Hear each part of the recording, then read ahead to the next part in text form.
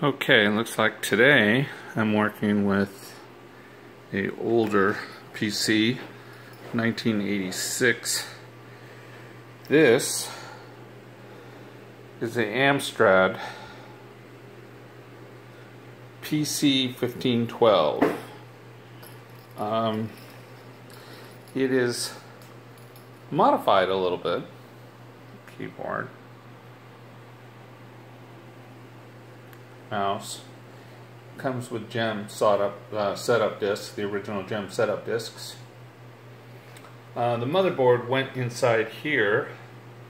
It's kind of a neat little system. I'll probably merge another video to this one showing it complete. When I purchased it, it wouldn't boot. Yeah, I mean it would.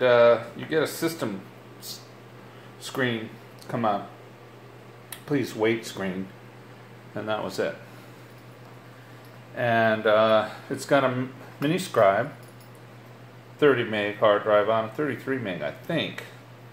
Really haven't checked the model number on it yet, because in my haste to film this video I didn't really do extreme research on it. It was modified slightly too. I don't know if you can see this. Original owner bent the original mounting hardware. Now, I don't know if you can tell, but if you look at this, it's originally the Amstrad PC1512 was supposed to be just two 5 1/4 inch floppy disks. I believe they were both low density. But then you notice this right here? This, kind of see it a little bit, this was cut out.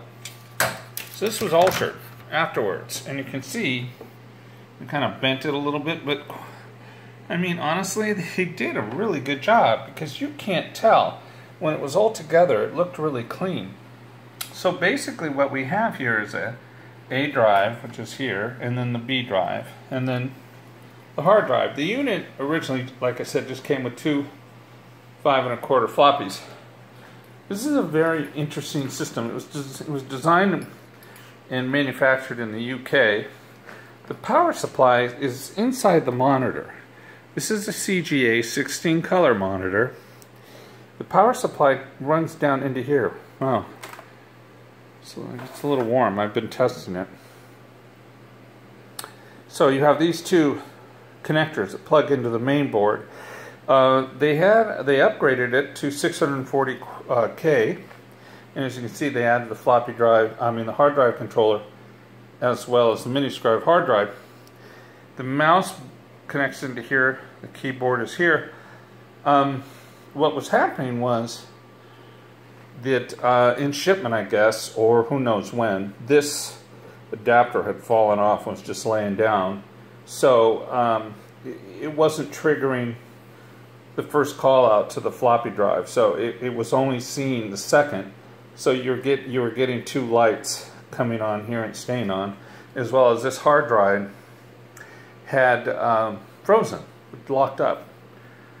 So I put a little graphite spray in the bearing, turned it around a little bit, and now I'm going to turn it on. And it's really interesting because the power switch is in the back of the monitor, and it's kind of funny that this system,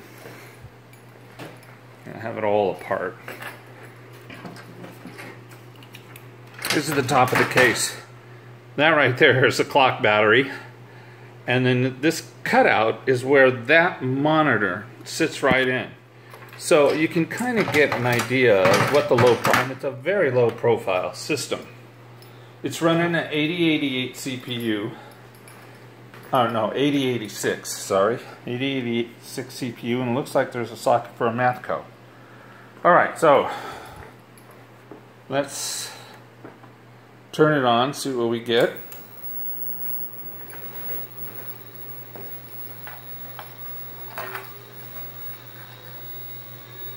Kind of see right there. Please wait. Oh, beautiful sound of the hard drive.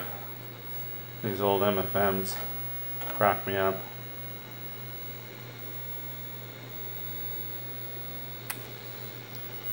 And it looks like we've got, yeah, error for the battery.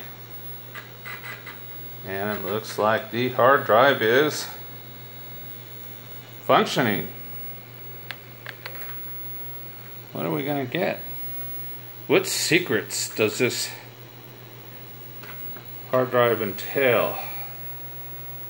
I always love exploring old MFMs. Oh, looks like we got a DOS shell. Looks like a DOS 5. DOS 5 shell.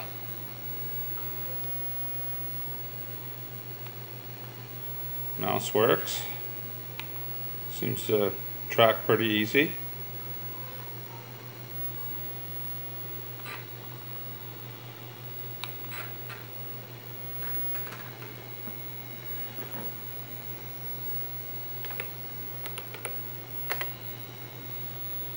Yeah, DOS 5.